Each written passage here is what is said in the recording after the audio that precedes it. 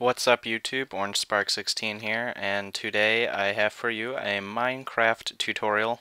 As you can see, we're on the furniture world. For some reason I decided to make it also my redstone tutorial map, I guess. So what I have for you today is a pretty cool mechanism that I whipped up one day.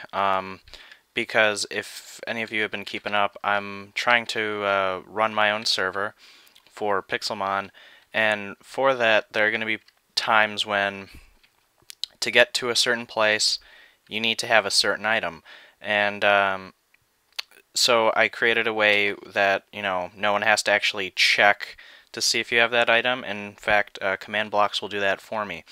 So I'm just going to show you what it does as of now.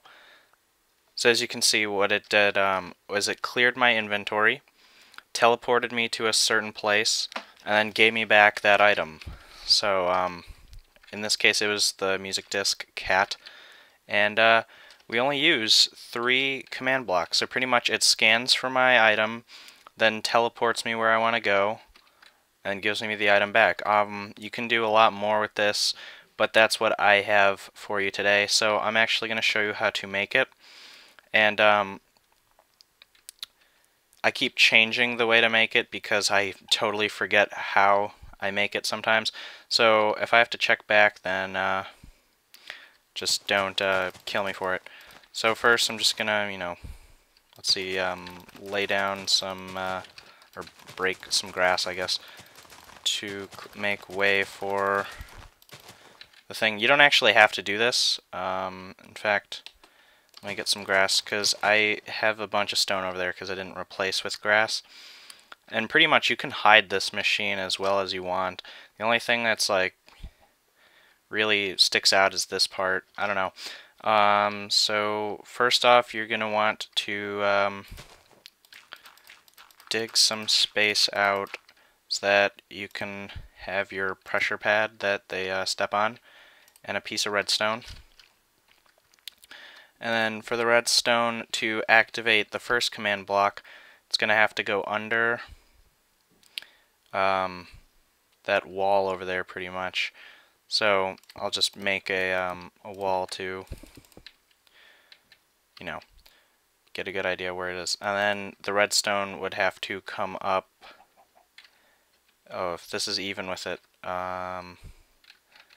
Sorry, we can actually make it come up here. Okay, and then you need a repeater to go through that stone block, which would then hit that command block. So that's the first step there. And then to give it the command, you have to do, if you want to do it the way I did it for scanning, you do clear at P, and if you have it, if you've followed me so far, you can do range equals 6, because the person will be exactly 6 blocks away if they step on that pressure pad. And then you find the block ID you want. So for cat, it'd be 2257. I don't know.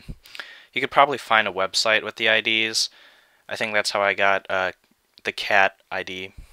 So there you go. That will clear your inventory. You can test it out. So right then, if you saw it, it cleared cat times at 0.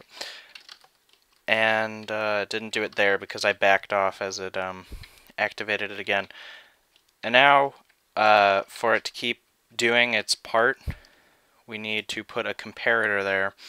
And it's also going to check and see if you have the item.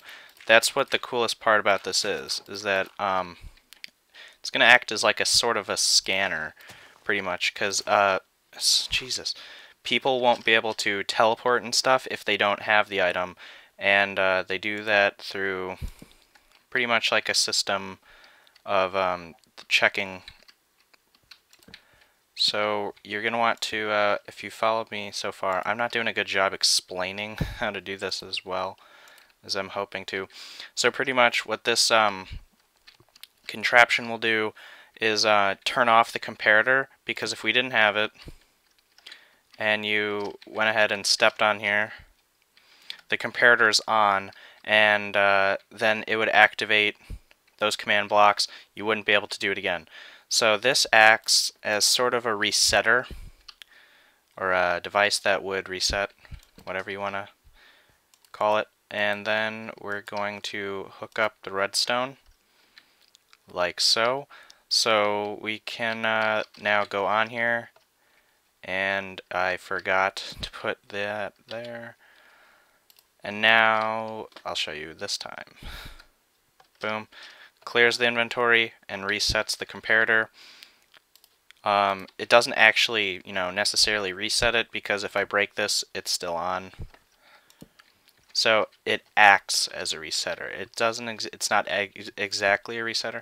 And since the comparator only puts out a certain amount of strength, just put a redstone repeater there for good measure. And we can come out.